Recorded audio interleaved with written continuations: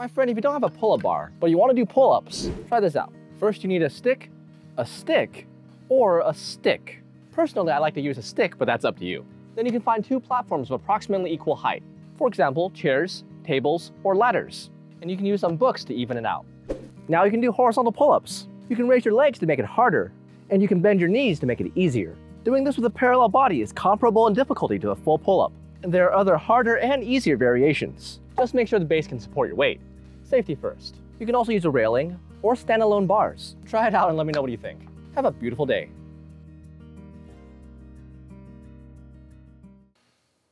I guess I could just use my actual pull-up bar.